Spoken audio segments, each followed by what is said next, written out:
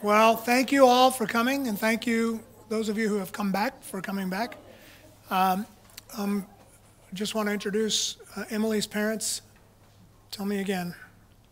Evan and Sean, who have come from Michigan to visit this week, so we're glad to have you all with us. And we're glad to have, they came just for this? Yeah, I'm sure. I'm sure they did. So we're glad to have you all, as well as everybody else. So let's open in prayer, and we'll get going. Father, we come before you this morning. We're thankful for the beauty of your creation, for the bright sunshine, Lord. We look forward to warmer days, but we certainly appreciate the way you provide for us and have given us so much that even in the cold we can be warm. And we just thank you for your goodness and your grace to us. We thank you that we can gather today. We ask you to be here with us, that you would be glorified in every word that's spoken, that you'd give Marcia and me insight as we share, and then the group insight as they receive and as they share as well. We pray that your name would be exalted and that all we do would be done to honor you. And we pray these things in Jesus' name. Amen. Amen. All right, we're going to do a quick review as we kind of like to do, and we're going to throw a lot of stuff at you, especially a lot of scripture today. So you may just have to jot it down and hopefully read it later. But we didn't really realize we were going to do this in 2 weeks last year, and now it's been 3 weeks, and so here we are. But we just wanted to ask first, remember, who are we serving? And it's our service is not for the church, that we're going to talk about service for the church today, and it's for the Lord Jesus Christ. About being eager, that was kind of a word that kept coming up last year. When I taught Ephesians, it was in Ephesians, and then Mary Moeller wrote a book last year about Susanna Spurgeon, and its little subtitle is Lessons for a Life of Joyful Eagerness in Christ. And I wanted to read this little quote from a devotion that Mrs. Spurgeon wrote, and it says, "O Lord, pity me and pardon me. Awaken my soul to an earnest sense of the solemn responsibility involved in belonging to you and bearing your name. Rouse in me, Lord, a joyful eagerness to become all that you wish me to be. Fill me with that mighty influence which works in us both to will and to do of your good pleasure. Yet chasten and afflict me, Lord, if nothing else will serve to make me a partaker of your holiness." So in talking about our service to the Lord and to the church and to others, just that whole eagerness, and that eagerness comes from a heart whose affections and attitude are totally focused on the Lord and his word. We talked a minute about the difference between works and service, and service is something that comes from our heart, and the works comes from our hands, and that will change through the seasons of life. We talked about, again, Pastor Will's sermon about the calculation of our services and works, and I was thinking, so Serve Frankfort is in a couple of Saturdays, and we've been asked to do something for our family that day. And so do you serve your family? Do you serve Frankfort? There's always that good calculation, as somebody mentioned, plus the calculation of just, is it my will or what needs to be done? And we talked about last week those centrifugal circles working from inside yourself, so that you have the energy, the source, the living water to then serve others, and then working outside to your home and your family and those around you. So we are going to go on and start this week. And as we were taking notes last week during Chris's sermon, we said we could just play his sermon for this last class. So if you look over your notes. Well, we didn't plan that. No. I mean, this was not planned. So somebody commented after the sermon, after church last week, mm-hmm. It's really cool how what we're doing here in class is kind of lined up. But we started out, this was originally on 1st and 2nd Timothy and Titus. He's doing Philippians, and we see that the way they go together, and the timing is great. Mm-hmm. So anyway, that was not planned. But so in your notes, we went ahead and put in some of the scripture just so we can save some time. But when we talk about service within the church, I wanted to spend a minute just talking about how the church of Jesus Christ is established. And if you just go to Ephesians 2, 9, and 10, this is the way we become members of the church. For by grace you have been saved through faith, and this is not of your own doing. It is the gift of God, not a result of works, so that no one may boast. For we are his workmanship, created in Christ Jesus for good works, which God prepared beforehand that we should walk in them. So before the creation of time, we have been, the good works that we are to do as a result of his good work in us have been ordained. And then in Ephesians 2:18, it says, so then you are no longer strangers and aliens, but you are fellow citizens with the saints and members of the household of God, built on the foundation of the apostles and prophets, Christ Jesus himself being the cornerstone, in whom the whole structure, being joined together, grows into a holy temple in the Lord.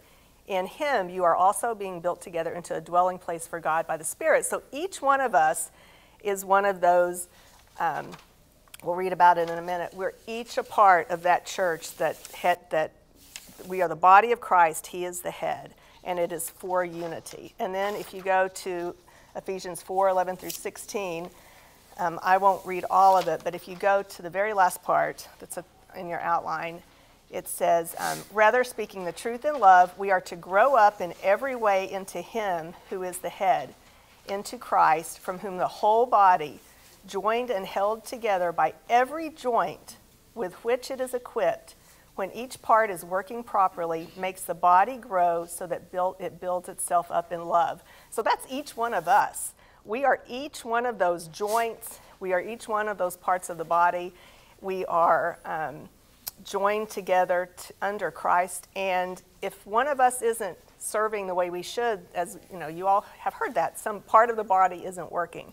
But if you look at the way it is, it's we grow, and it's every joint and the whole body. So it's everyone. It's not just the pastors. It's not just teachers. It's not just the old people or the young people. It's everyone.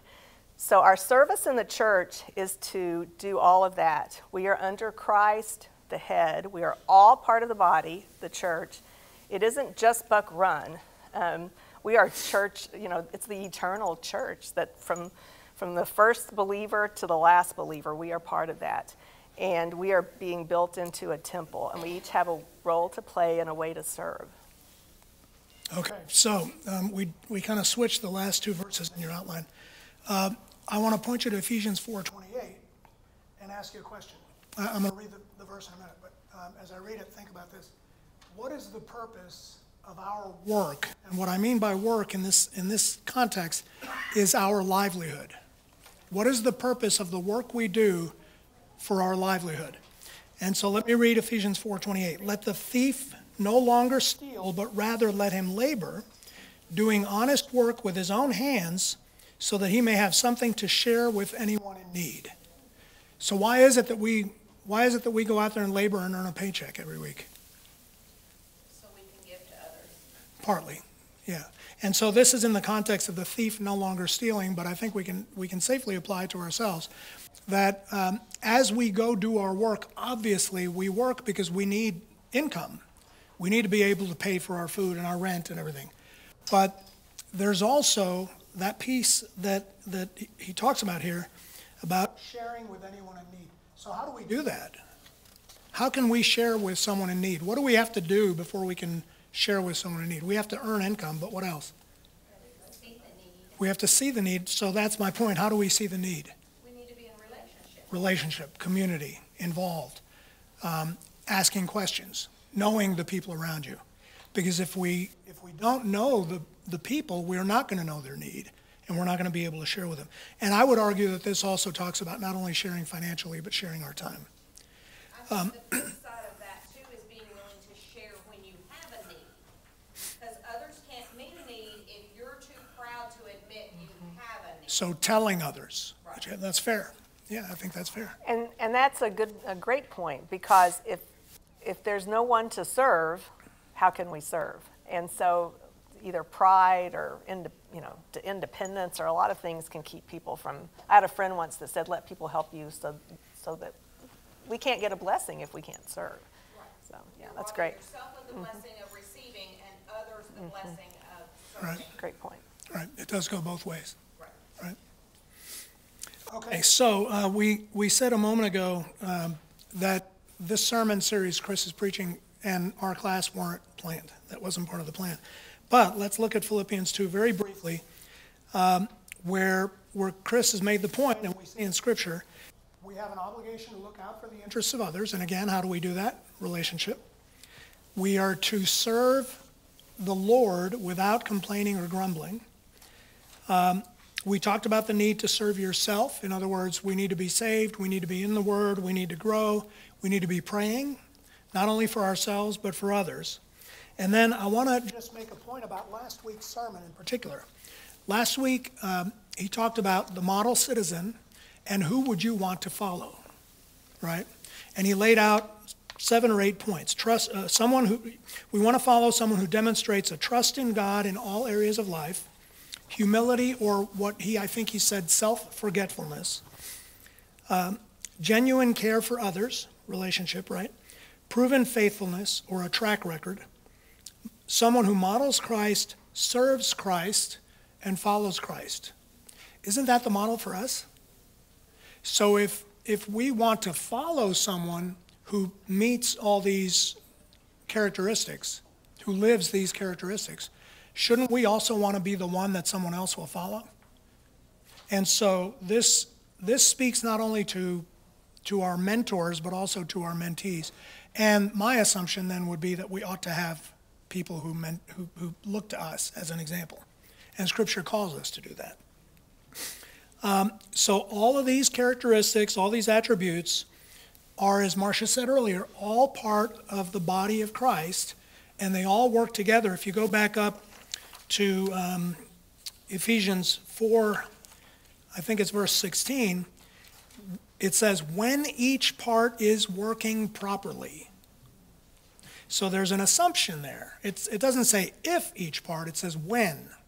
So there's an assumption that each part will work properly, which makes the body grow, the body being the church of Christ, the body grow so that it builds itself up in love. Excuse me. And then we're also called in 1 Timothy 2:2 to pray, and pray specifically that we may lead a peaceful and quiet life, godly and dignified in every way. This is good, and it is pleasing in the sight of God our Savior.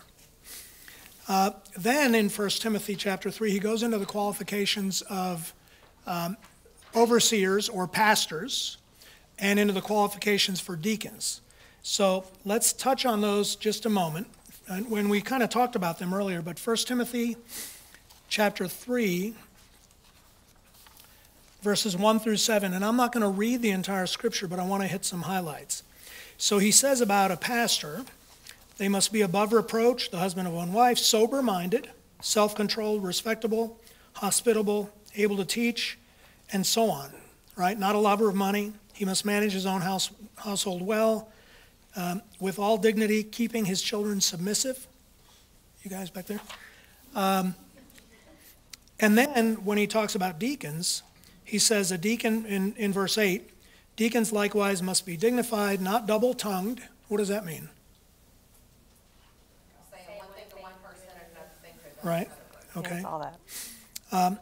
Not addicted to much wine, not greedy for dishonest gain. And it goes on. They must hold the mystery of the faith with a clear conscience. Let them also be tested first. Then let them serve as deacons.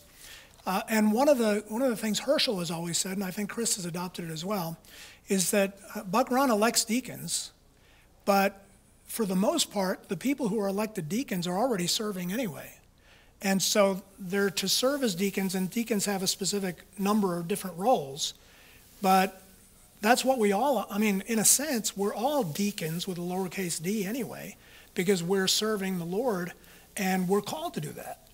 So, a lot of churches get all hung up on, well, they don't have women deacons or this or that, and we don't need, that's not the purpose of this class, but I just want to say this. Being a deacon is a title, but we all have that same title. We are all called to the same service. And so I think all these little arguments that a lot of churches or people get into are really irrelevant because we're all called to the same service, male, female, young and old. We all are. Okay, and then I want to say one other thing.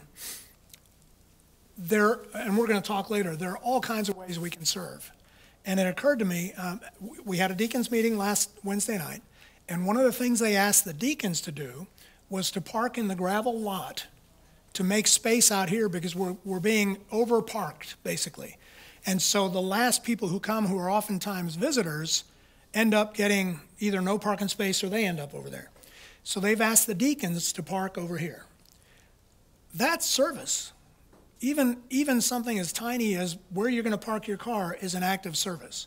And so we can do it without grumbling, without complaining, all those things, and that's really the model for all of us. So you all need to park over there next week. Okay. Except for you two. You all can park wherever you want. Okay, let's see.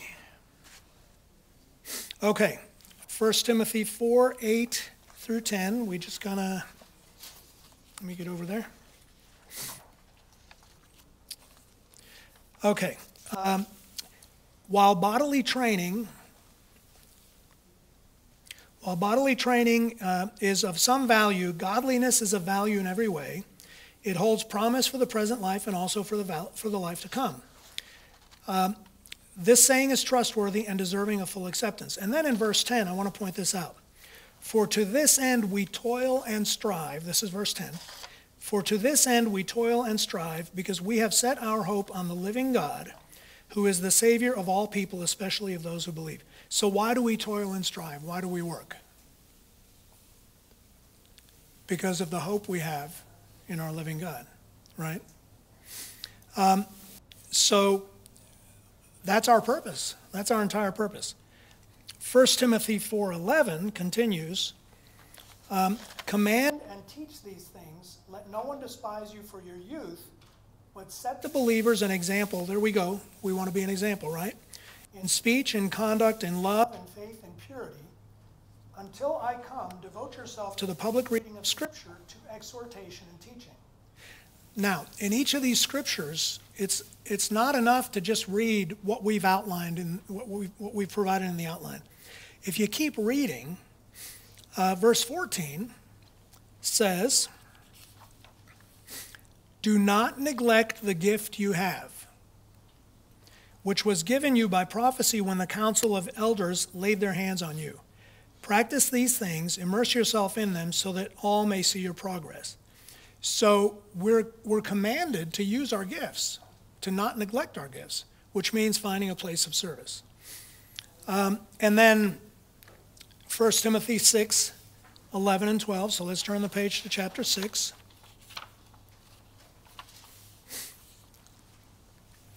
But as for you, O man of God, flee these things, meaning love of money, all the things up in verse 9 and 10. False teachers, love of money, and so forth. Pursue righteousness, godliness, faith, love, steadfastness, gentleness. Fight the good fight of the faith. But then again, if we read on to verse 18, it says, be rich in good works. Be rich in good works, be generous and ready to share, thus storing up treasure for yourself as a good foundation for the future, so that they may take hold of that which is truly life. So in each of these cases, we see the call to service, we see the standard that's set for us of service, and we see the reason or the purpose behind that service. And then finally, I want to go to 2 Timothy chapter 2, verse 22.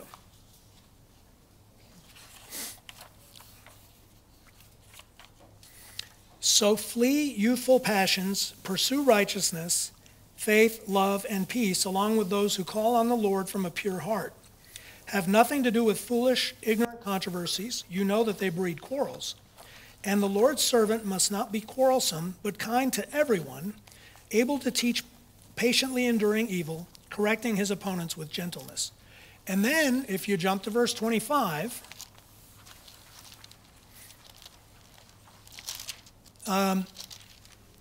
Okay, correcting his opponents with gentleness. And then there's a why statement. It doesn't say why, or it doesn't say that, or in order that.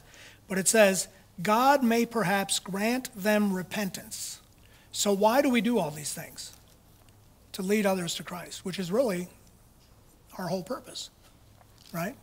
To glorify God and to share the gospel, to draw others to him. And so these are the kinds of things that all lead to being a good servant in Christ. All right.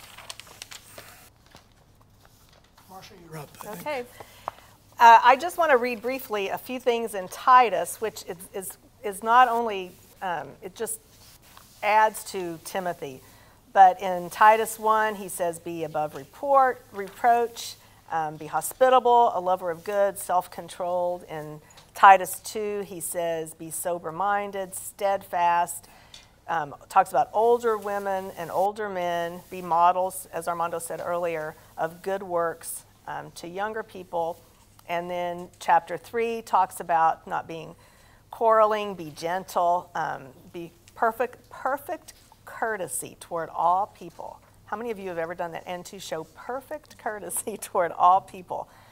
But it's just all of these characteristics and these things. And it doesn't say may or, it just says that's the way we should be. And then we talked about earlier, the very first, about that very last part of Titus in verse 3:14. And let our people learn to devote themselves to good works so as to help cases of urgent need and not be unfruitful. That all seems really daunting. If you go to the back of your outline, there's a list of all the things we need to be. It's a pretty remarkable list. And I won't go through it, but most of those came from those scriptures in either Ephesians, Timothy, or Titus. And it's just amazing that could be required by the Lord. But I want to point you to Hebrews chapter 13, verses 20 and 21. And it says, may the God of peace, so may God, and what did he do? Who through the blood of the eternal covenant brought back from the dead our Lord Jesus, that great shepherd of the sheep. So who did it? God. What did he do? He raised Jesus. You know, it's a good week to talk about that. And what will he do for us? He will equip you with everything good for doing his will, and may he work in us that is that right? Equip you with everything good for doing his will, and may he work in us what is pleasing to him through Jesus Christ, to whom be glory forever and ever. Amen. So we've got that list. It's like, I cannot do that. We're not supposed to do that. We are supposed to depend on God to equip us.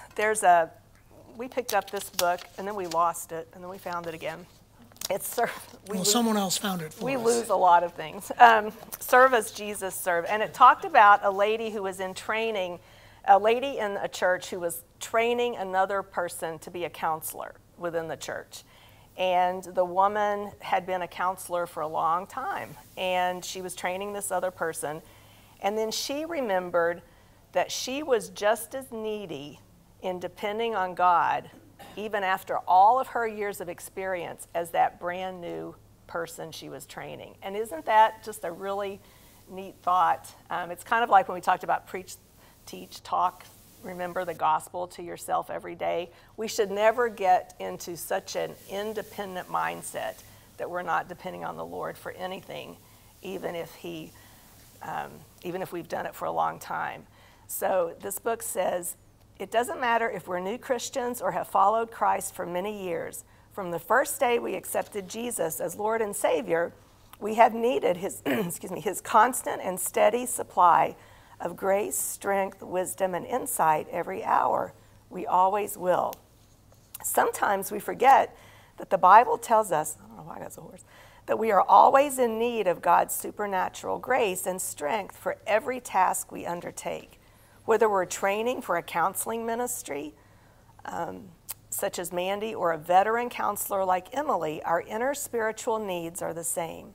Certainly, we grow, gain experience, and mature, but our inner spiritual posture should always be one of humility and complete dependence on God.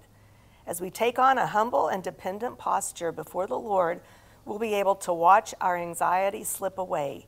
Any good we do is because God is doing the work in us and through us.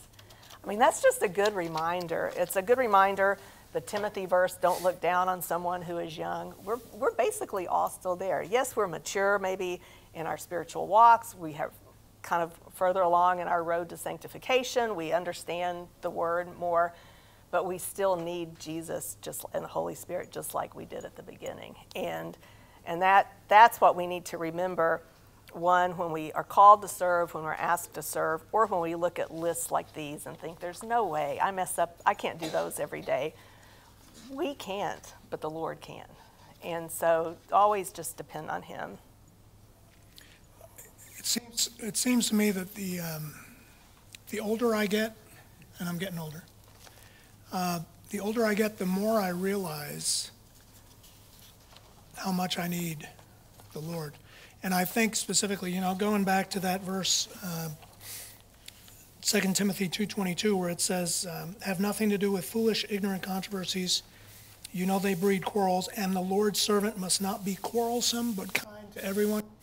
And I think of times, and my family knows, times I've lashed out at a waitress because we weren't getting, you guys remember that? We're out for a nice family dinner, and I kind of ruin it because we weren't getting the service that I thought we needed to get, and I lash out at the waitress. It was like the first time we went out to eat after COVID. Yeah, so they were like bad. Understaffed. It was bad. It was bad. It was bad. I was wrong. And, but, what I thought of when I read that verse in reviewing again for today's class is that I need to make that one of my memory verses. Because sometimes I'm a little hot-tempered, and I don't need to be. Particularly in cases like that where I could show kindness to somebody and grace, but my instinct was not to do it, at least in that case. And there are other examples I could point you to, but I'm not going to. I'm sure Marcia or the kids probably could. Or our C group. He confesses to our C group like every 2 weeks. Knows a few things about Walmart and other things like that. Anyway, but how does all of this play into our work in the church, our service in the church? Right? So we need to seek to live a holy, godly life. We need to seek to learn and know Scripture. Can I say something about that? I just was telling Ben, a few weeks ago we were working on this class and I Googled something and this answer starts typing itself on my computer. I'd never had that happen before. Do you know what it was? AI. So I Googled a Bible verse or a phrase from the Bible, and it just typed in all of this stuff. And that was very frightening to me because I thought, if I didn't know better, I would just think that was the Word of God and how it was supposed to be explained. So the thing about knowing Scripture, I think, just grows more and more important every day. Anyway, sorry.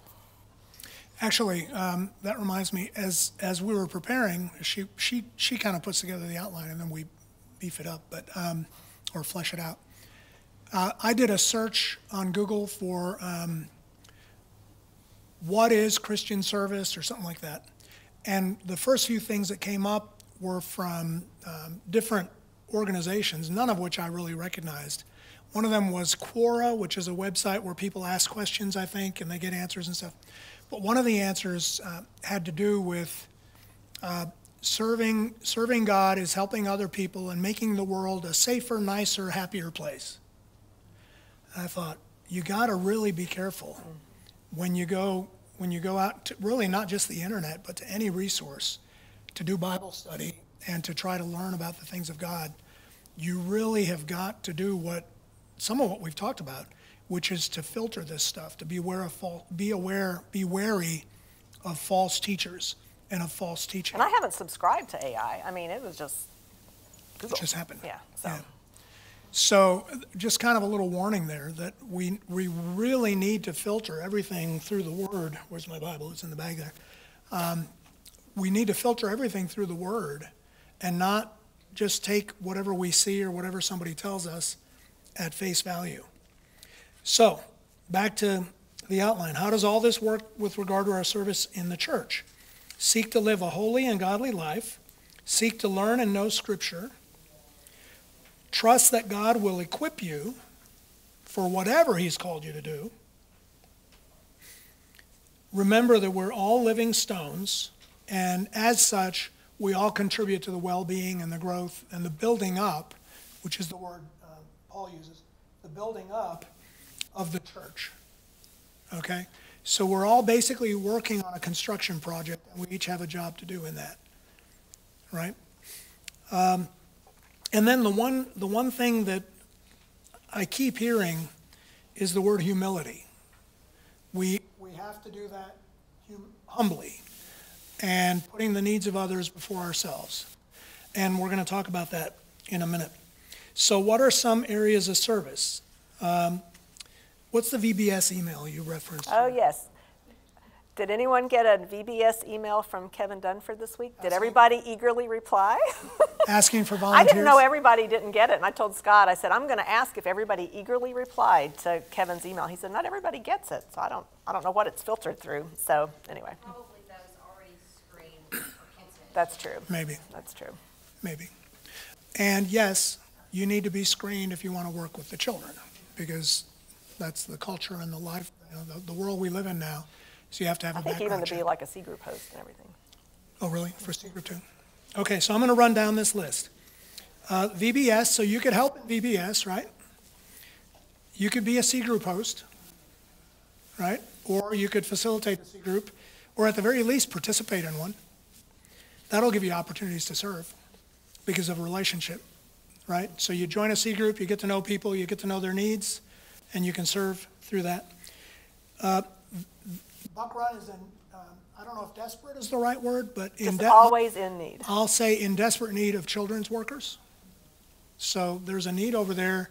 They don't have enough teachers, they don't have enough helpers, and they're trying to lighten the load a little bit so some of those folks who do work can actually go to church, right?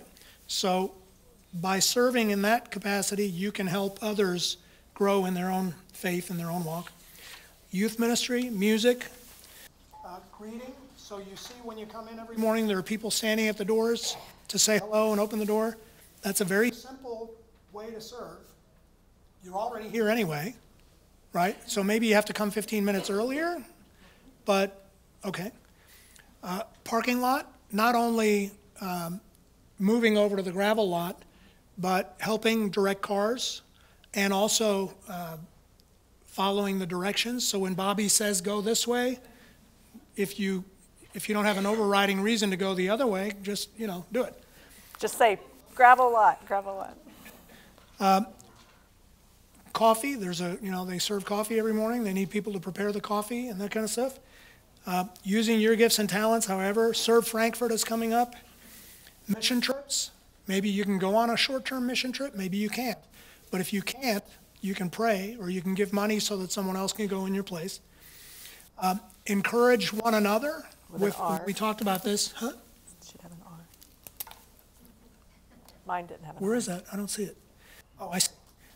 Encourage one another with texts and calls and notes and cards and those kinds of things. I said, when with Mom passing away, we have been overwhelmed with cards and texts, just people saying, I'm praying for you, I hope things are going well. What an encouragement that is, Encourage your pastors. So Chris preaches a great sermon, shoot him a text, send him an email, call him the next day and say, hey, you did great. Thank you for preaching that, And not only Chris, the others as well, right? Yesterday, Scott Reeson had been gone on a trip this weekend and got back yesterday, and I called him with a need from one of our C group people. And he had just gotten home. Catherine, is that about right? And the next thing I know, he's over at their house, So they sacrifice time with their family and we need to encourage them in that and be sure that we thank them for those kinds of things. Provide meals. So someone has, you see the meal train thing come through. It's easy to say, I don't want to do this, or I'm not going to do this, or I don't have time to do this, but it's a great way to minister to the needs of others. Send cards, we talked about that. And then even during the week, if you have opportunity, they have volunteers who work in the office to answer the phones, to help with administrative tasks. That's a way people can help. They have folks helping to clean the building during the week. And then just yesterday they notified the deacons. I don't think it was a church-wide call, but they had folks come and work on the grounds to kind of spruce up a little bit for spring and in light of Easter next week, because they want it to look nice for visitors who are going to come for Easter. And then you can, Marcia, you can do this next part, I think. So if you go in Ephesians 6, at the very end, after it talks about the armor of God, it talks about prayer. And in 6:18, it says, praying at all times in the Spirit with all prayer and supplication. To that end, keep alert with all perseverance. He uses the word all. In Pilgrim's Progress, there's a person called All Prayer, and it comes from this verse. So it's pray at all times, pray with all prayer and supplication, all perseverance, making supplication for all the saints. That's all of us. And so we are in this the last main piece that kind of incorporates the armor of God. We are told by Paul to pray for one another, pray for all of us. And that's hard, and sometimes I think the more groups you're involved in or the more people you're involved in, sometimes the prayer list can be overwhelming. And we've shared this, somebody went on sabbatical years and years ago, and he said, I will pray for you as the Lord brings you to mind. And so that stuck with me, and generally if I'm mowing the grass and I think of somebody, or somebody comes to my mind, I'll pray for them, because I'm thinking that, why would I? There was a young woman who passed away many years ago. She had 2 young boys, and I think Armando was at the hospital visiting her, and I was mowing our grass. And for years, when I would mow around this one tree in our front yard, that came to my mind. And I prayed for those young boys for years. So just pray as people come to mind. We are able, no matter our skill level, education, age, or background, we've all got knowledge and experiences to share. We can stand in the gap. There's a verse in Ezekiel 22:30, and we're going to talk about this in a minute a little more, but it says, I looked for a man among them who would build up the wall and stand before me in the gap on behalf of the land, so I would not have to destroy it, but I found none. Wasn't Promise Keeper stand in the gap? Mm-hmm. And so, but we all have gaps in our lives, whether it's relationships, family, needs. And so each one of us, if you know of a gap, we can stand in that gap. And then in Exodus 17:12, when Aaron and Hur held up Moses' arms while he was praying during the battle, we can all be Aaron and Hur, just holding people up during their battles. And then we can all be a mentor. So we can all serve. There's no excuse not to be able to serve, no matter your age, no matter your abilities, no matter your education. The Lord calls us all to serve outside the church, but inside the church. Okay, we're going to play the what if game. We're going to run through these really quickly, and then we're going to come back and flesh them out. What if we are not asked to do something we think we should do, or something that we think we are good at? I think these are in your outline. What if no one really sees or knows about our service? What if we don't get thanks or reciprocal treatment? What if you think there is a ministry or activity that we should be doing and isn't being done? What if someone else is serving in such a way or in a capacity that you think you should? What if you feel you have nothing to offer? What if you think someone else has more to offer than you? What's the answer to that? It doesn't matter.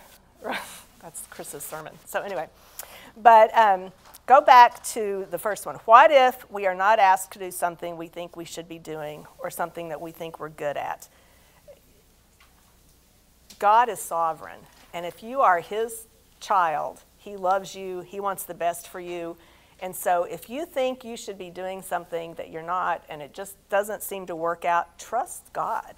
Trust the sovereignty of God in that. He has all of our best interests in mind. And so it's very easy to think, well, why wasn't I asked to do that? Has anybody ever felt that way? You know, if you're able to do stuff, you know, why wasn't I asked to do that? You know, I've been asked to write stuff for different things, and then there's been years I haven't been. I'm like, well, why wasn't I asked? But you trust the sovereignty of God, and by doing that, it lets go of a lot of feelings. Jealousy, envy, worry. You just trust God has whatever, and He's got it. In Matthew 25, 21, and 23, those are the verses about being faithful with the small things, and I'll read those really quickly.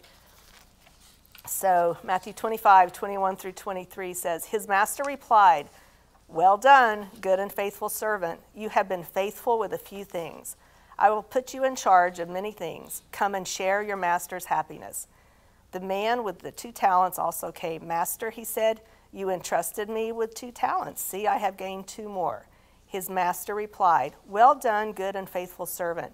You have been faithful with a few things. I will put you in charge of many things. Come and share your master's happiness. You know, those little things, if God can trust us with those little things that maybe nobody sees, those are important. I shared a story I heard a long time ago. There was a brand new Christian, and she wanted to do something in church, and it's back when they all had little pencils in the back of the pews, and, you know, she didn't know scripture, she hadn't been in the church very long, and so they just asked, would she sharpen the pencils every week?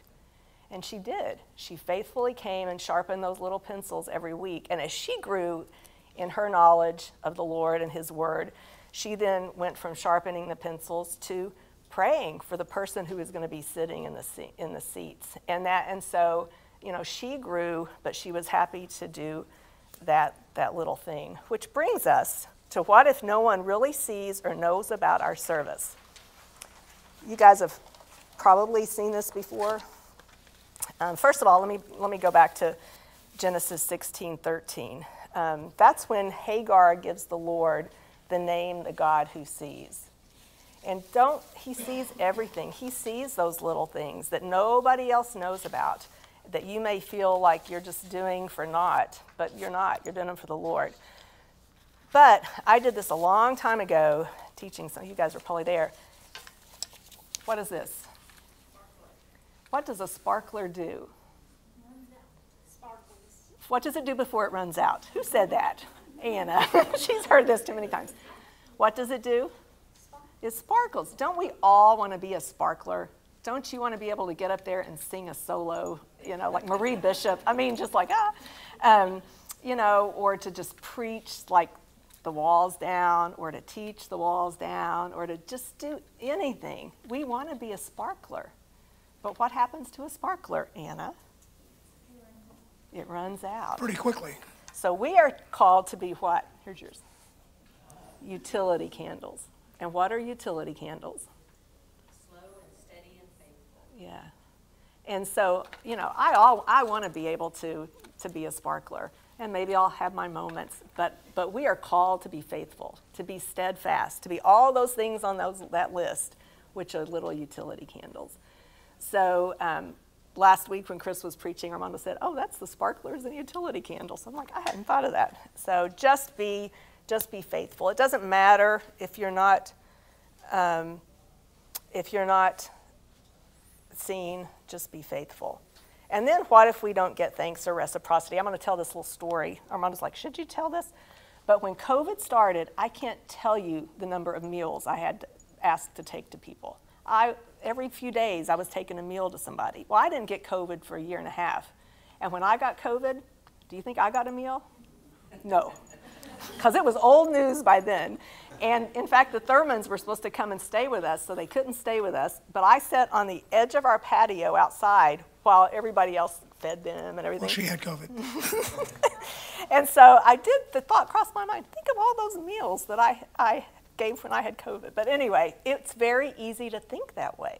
right? You know, look what I've done and look what I did. But that, again, who's your service for? What is the purpose? And we're just supposed to encourage and build one another up. I'm glad by the time I had COVID, it was not a big deal. But anyway, go ahead. I didn't cook. She doesn't like my cooking.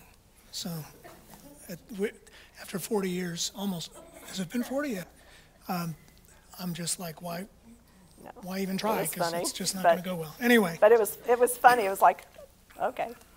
But you have to understand, when she prepares a meal for somebody, it's like over the top. Well, it doesn't matter. She just does such a great job. But you know. Anyway, I'm trying to pat you on the back because you do great. I don't need a back. No, but it was a good example of the thought crossed my mind. You know, I didn't dwell on it. No, you didn't. No, she was good. She was good. Okay, so what if there's a ministry or an activity that you think the church ought to be doing? You are the church. Okay, that's good. Tell a deacon. Okay, tell a deacon, right? So. Don't just suggest, but be eager to lead it. Okay. But what if the church leadership comes back to you and says, that's a great idea, we think that's noble and worthy, but we the church aren't going to take it on? You can either do it without the church, or you can just pray and that God opens the doors for the church to be able to do it. Okay. So the word humility comes back to mind for me. And so, you know, Marcia says I always like to fix things. I always have big ideas and how to make things better. And so. Remember, serving doesn't mean fixing. Who was here for that? Right. Serving doesn't mean fixing. We have to trust that the Lord is going to do the fixing, right? But, I mean, I think we can all think of cases where we've thought, well, why isn't the church doing this ministry? Or why isn't the church doing that ministry? And then I want to share an example, without naming a church, of cases where a church is approached about a ministry and they do it, and then somebody else approaches them and they do it, and what I think that leads to is a lack of focus and a lack of purpose on the part of the church. And so we need to remember that our pastors are appointed by God to lead us. We trust and believe that they're praying and seeking the Lord's will for what the church ought to be doing. But also the church puts together, and I think Marcia's going to talk a little more about it, but the church puts together, we have a mission statement, we have a strategic plan for the year.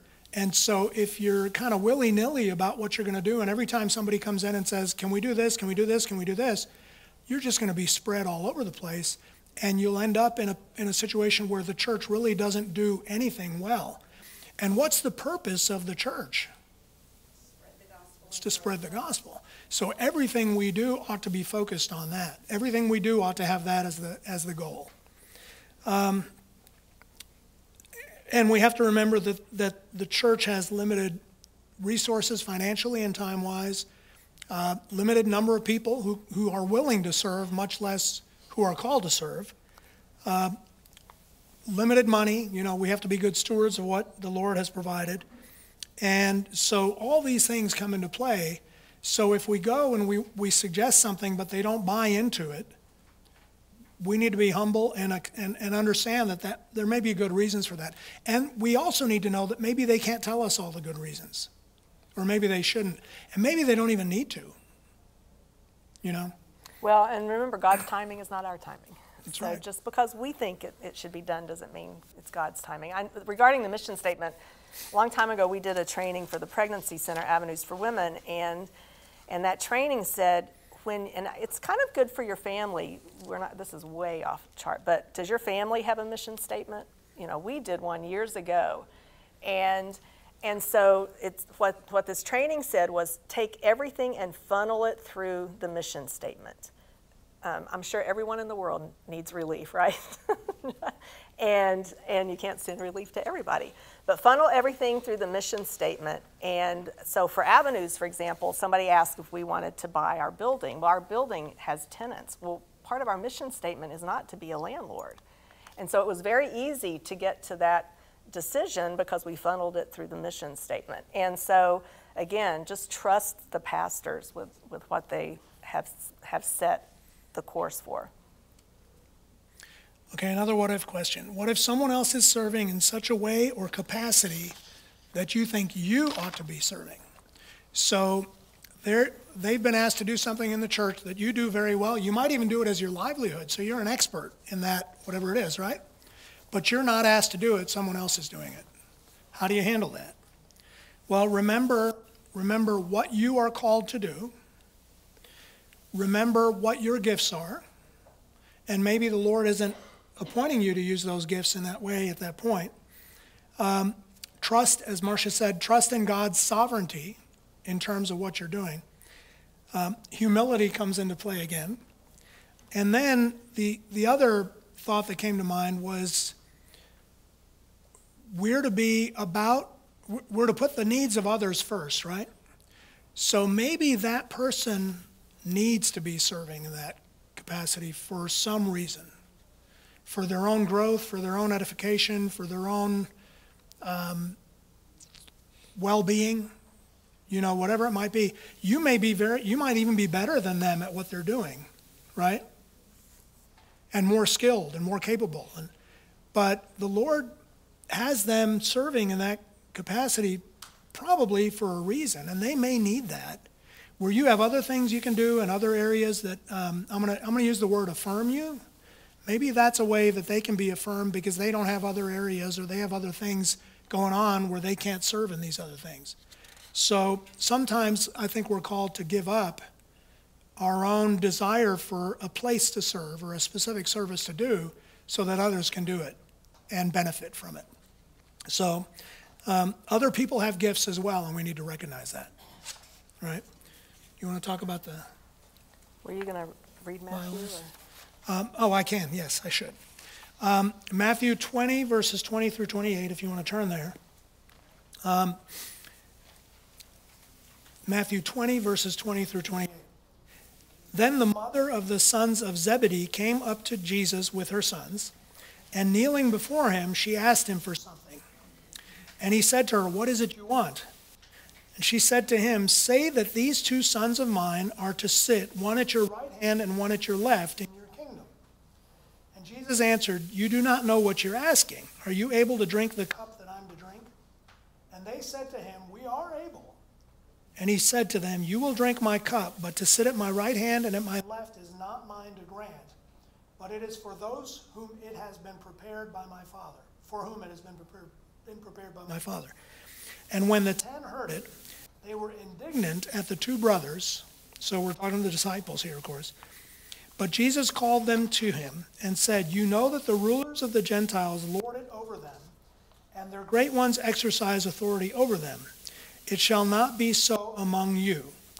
But whoever would be great among you must be your servant, and whoever would be first among you must be your slave, even as the Son of Man came not to be served, but to serve, and to give his life as a ransom for many." So we all have this natural inclination to want to be first, to want to be in that seat on the right hand or the left hand, to play this role or that role in the church. But sometimes we're not called to that, and it's okay. We're called to serve in whatever capacity. And think about Jesus, who was called to serve in the ultimate capacity, giving up his life, and willingly did it. That's one of the things that strikes me about this, about the crucifixion and the entire process of the trials and everything leading up to when he was crucified. He willingly did these things. He knew what was coming, and yet he did it. And who did he do it for? He did it for me. He did it for you, right? And so if he was able to do that for us, how much more can we give up where we serve in the church so that someone else can do it? When we first came to Buck Run, Chuck Henderson was the assistant pastor. And I think, this may be a false memory, but I believe that, and he had been Herschel's assistant pastor for a long time, and they're the same age. It wasn't like he was Chris or Scott or anybody. And I think Herschel taught a class at seminary about being the second violin. And so this may be one of the things I Googled the other day that came weird, but this, Careful. I know. I thought it was just really neat. The simplest answer is to say that usually the second violins play a supportive role harmonically and rhythmically to the first violins, which often play the melody and the highest line of the string section. Although the two sections play different parts, all members share in the responsibility of blending seamlessly together as one unit. The second violin plays a complementary role in creating the rich harmonies that make classical music so beautiful. Remember I said stand in the gap? It often plays harmony notes, filling in the gaps between the melody notes played by the first violin. So even the sparklers, even the first violins have gaps. You know, we're not perfect. We can't be all things to all people. So we're all called to come alongside one another to fill in those gaps, whether it's in service, whether it's in ministry, whether it's in just life, our families, our relationships, and that's not a lesser role. It's a filling in role. It's a supportive role, and it's needed to make it a whole. Armando said that's why an orchestra is an orchestra. You know, you have all of these little things. I saw something the other day. I think we were watching basketball, and they showed the pep band for one of the colleges, one of the universities, and they showed the guy playing the piccolo. And my first thought was, why even bother? Because, I mean, you can't hear it, right? I mean, has anybody ever been able to, Carrie, you're a music teacher, have you ever been able to discern the piccolo out of an entire orchestra? No. But the piccolo plays an important role, right? And so my nature is, why bother? And sometimes I'm guilty of thinking that in terms of service. Why bother? Somebody else can do it better. Why bother? Somebody else is already doing it. Why bother? They didn't ask me to do it, right? So we get hurt or offended or feel like we're inconsequential, that we don't have a role to play, but we do. And so if you got rid of the piccolo, and then you got rid of the flute, and then you got rid of the cello, and you got rid of the second violin, what would you have? Right? It wouldn't probably wouldn't sound very good. So here's the bottom line. The bottom line as we close. Whose kingdom are we seeking to establish? Is it our own kingdom or God's? Right? And so I point you to Matthew 6:33, which reads, "But seek first the kingdom of God and his righteousness, and all these things, all the things we so want, will be added to you." And so that's a promise. And so we can serve knowing that there's a promise that will result from our service. We may not see it today, we may not see it tomorrow, we may not see it next week, we may not see it next month or next year or in 10 years or 20 years. But there's a purpose behind it, and we're called to do it. Because we're building whose kingdom? God's kingdom, not our own. You want to talk about the... I am, if I can find it. And I'll point back to that very first week, we had it the first couple of weeks, that every member ministry. And I'll just read this one more time. Your life is much bigger than a good job, an understanding spouse, and non-delinquent kids. It is bigger than beautiful gardens, nice vacations, and fashionable clothes. In reality, you are part of something immense, something that began before you were born and will continue after you die. God is rescuing fallen humanity, transporting them into his kingdom, and progressively changing them into his likeness. And he wants you to be a part of it. Seek his kingdom. And the result will be, when we die or when we go and see the Lord, those words, "Well done, good and faithful servant." And isn't that what we all want to hear? So. Anybody have anything they want to say? Share? One thing I thought about when you were talking about, what if I'm not being asked to serve in a way like where I'm equipped, but someone else is the one being asked? I could help but think, if you're serving in a way that you're already above and beyond prepared for, then there's no growth in your life. You know, maybe that other person who is qualified but not as qualified as you is experiencing a period of growth. And when you're serving in an area that you feel less qualified for, you're experiencing growth now. Right. Because you're experiencing dependence. Right. Yeah, yeah, very Yeah, good. that's good. Anybody Judy? else? Micah. Oh, Go ahead. I was just thinking about the season of life. When I was much younger, I was eager. I'm still eager to help, but I have to realize that I can't run and play with them in VBS, but I can sit and do snacks. and that's that whole, your servant's heart doesn't change, your works might. Yeah, excellent. And we did talk a little bit about the seasons. Yeah, So I think you're she- right. yeah, I mean, yeah, she that's was on her great. trip. That's great. Kind of what you said, and then the what ifs kind of made me think about 1 Corinthians 3, 6. It says, I planted, Apollos watered, but God gave the growth. So neither he who plants nor he who waters is anything, but only God who gives the growth. Amen. Yeah, Very good. yeah. Our job is not to fix. Our job is to do the work and then faithfully let him do whatever he's going to do with it and trust that he will. I heard a long time ago, and it was attributed to Billy Graham, I don't know if this is true, that it takes 100 people to bring someone to the Lord. The first one thinks they've done nothing, the last one thinks they've done everything. And so, you know, it's just something to think about. Anything else? I'll just say when Ryan and I moved to Alabama like a year and a half ago, we were looking for a church, and we went to a couple that I think were solid, like theologically, but we did not interact with anybody. Like nobody was super welcoming or anything like that. In fact, one of them I remember our only interaction with somebody was them telling us we were going the wrong way in the parking lot. And, Ouch. confusing parking lot.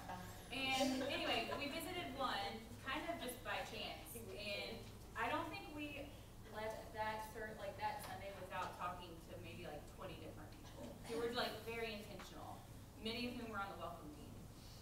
And I think the Lord used that to play a role, and we eventually joined that church. But I think about like a welcome team, and it seems very like a very minor way to serve. But for us as people who have like been in church our entire lives, that made a very significant difference in where we wanted to go back to. And so then I just thought a lot about people who have maybe tried to convince themselves for a long time to walk into a church, and they finally do it, and they have one of those two interactions. So something as small as that, I think, is an incredibly significant. And you don't officially have to be on a welcome team. Yes. You just, So there's a challenge for everybody in this room. So you really should be part of the welcome team, even if you're not part of the welcome team, right? So you're sitting in church and someone sits behind you or in front of you. You don't know them. You may never have seen them before. But, and this may push you out of your comfort zone a little bit, but how important is it for you to say, hey, I don't think we've met. My name's Mary. Not to single you out, Mary. My name's not Mary. Her name's Mary. My name's Armando. My name's Marcia. What's your name? How long have you been coming here? You know, and we talked about that at the deacons meeting the other night as well. How important it is for someone to have that positive, personal interaction when they come visit a church for the first time, or maybe the 10th time, right? We may not know, but there are ways. Sometimes I'm embarrassed because I'll say, I don't think we've met. How long have you gone here? And they'll say, well, I've been here 10 years. I'm like, well, sorry. So there are ways to ask the question without kind of putting yourself in that position. But I think that's a good word, is we all can be part of the welcome team by making people feel welcome. And think of times you've visited a church and no one spoke to you. I'm sure it's happened. well, and when you And serve, what did that tell you about that church? well, How did I you don't leave? wanna- No, I'm not. But I'm when not, you I'm just serve saying. someone in any way, how does it make them feel? It makes them feel they, what? Matter. It doesn't matter how you serve them. If you acknowledge someone, it helps them feel they matter. Right. Okay, we're running out of time. One more? Anybody? Okay, let's pray. Father, we come before you again. We thank you that we've had this opportunity and over the past 3 weeks, Lord, to just talk about how we can better serve you, how we can do it eagerly and see it more as an opportunity to do something that we get to do, a privilege rather than a burden or an obligation. We thank you for the grace you show us and forgiveness that you show us, Lord, in those times when we are not willing to serve, and yet the way you bless us when we do. And so that's my prayer for this group today, that you would help us all, Lord, to seek to serve you eagerly, anxiously, to see it as an honor and a privilege to serve you and to really to contribute to your kingdom, to the construction, to the building of your kingdom and of our church here on earth. We thank you, we praise you, and we ask you to go with us now in Jesus' name. Amen. Amen. Thank you all.